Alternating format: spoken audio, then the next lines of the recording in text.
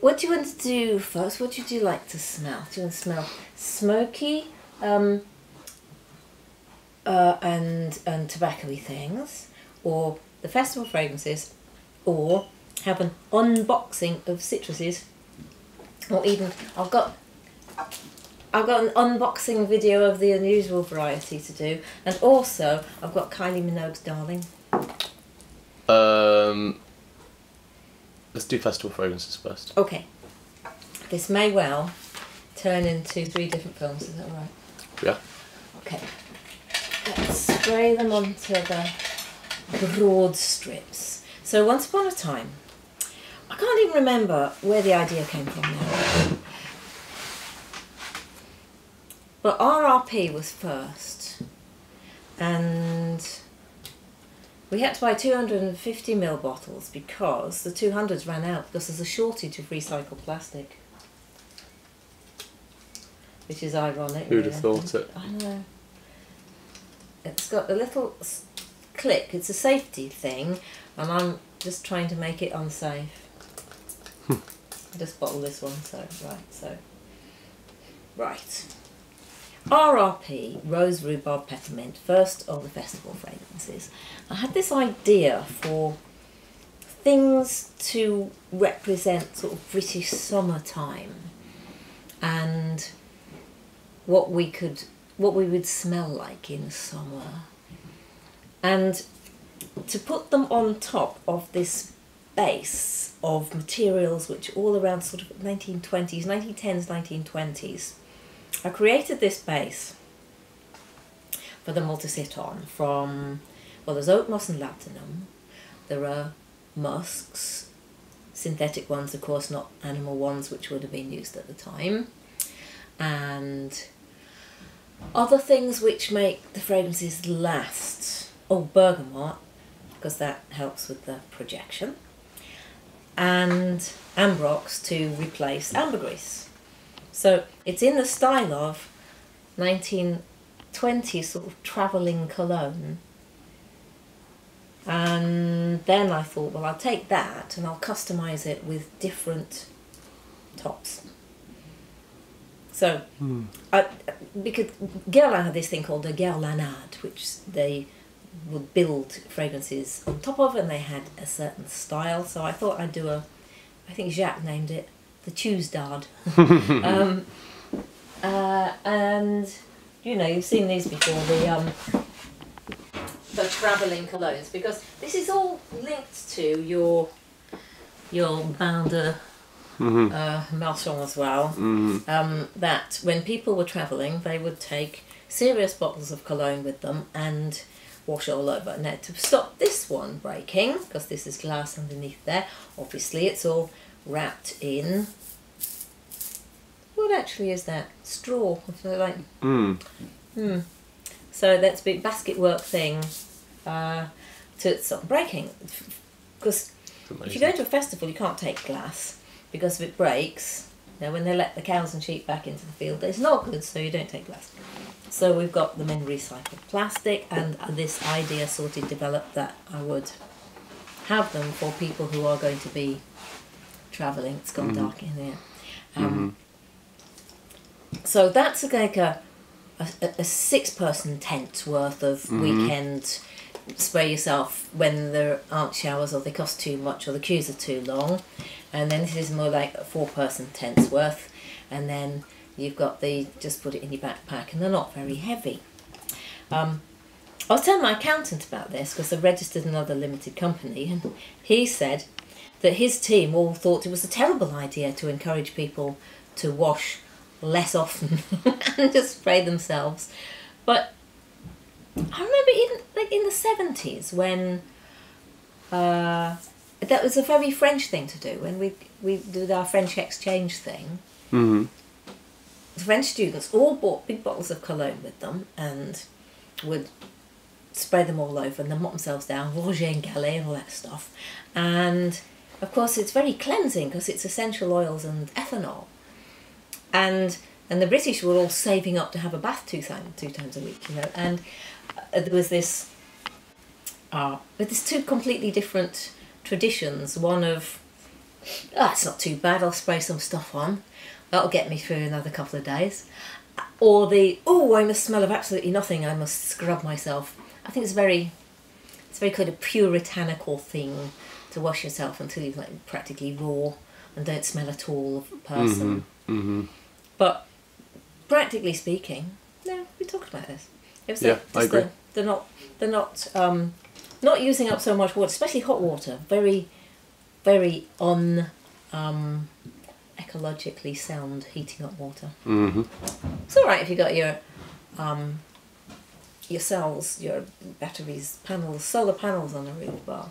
So RRP, I've got this. They've got the base. It's rose, rhubarb, peppermint, and this one has. This is the last we've got, batch one. It's sold out.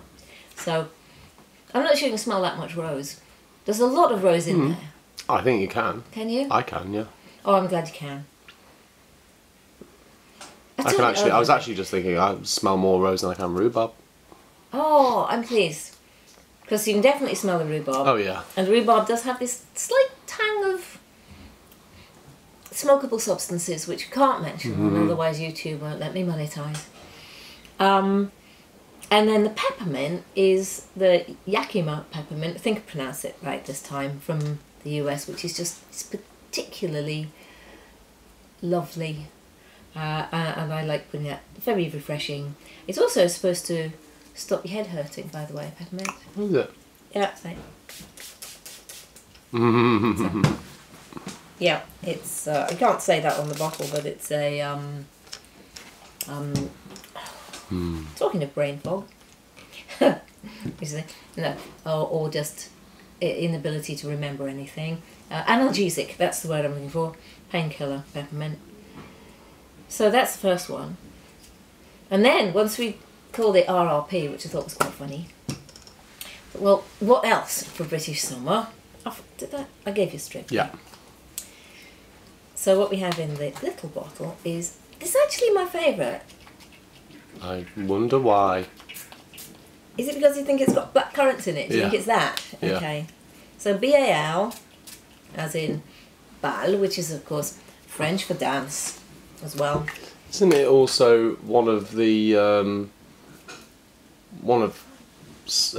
devil's? One of the fallen angels is Baal.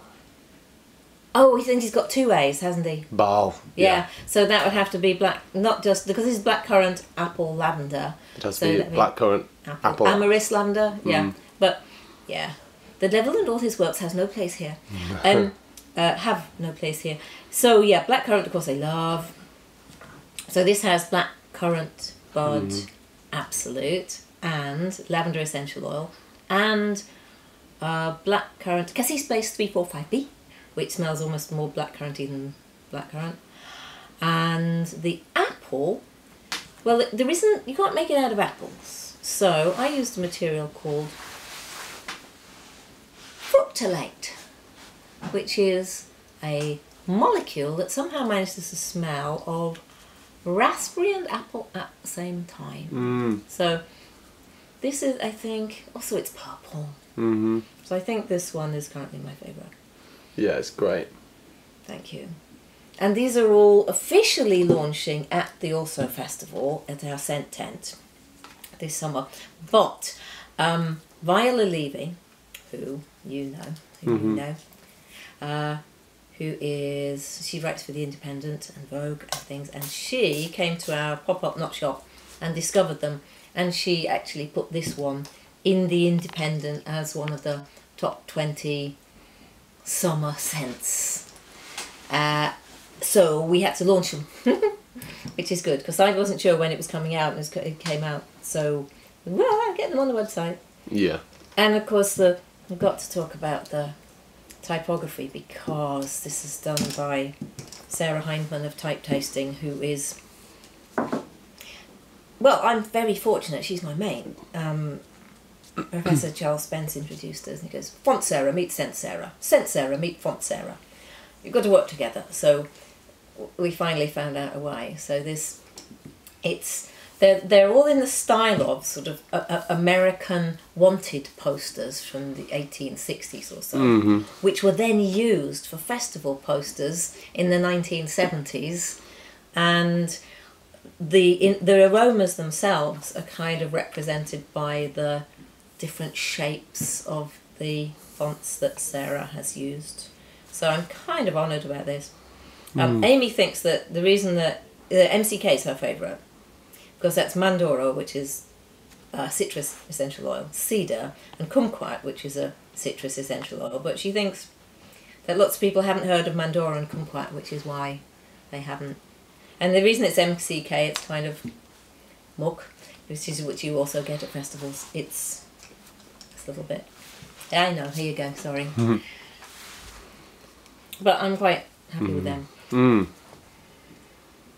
Oh yeah, that's my favourite as well. Yeah. You can't go wrong with a bit of citrus woods, I think. Oh yeah. So I might do a special every year, but I think I'll try and behave myself and just keep it to 3 for the moment. Go ahead. Yeah.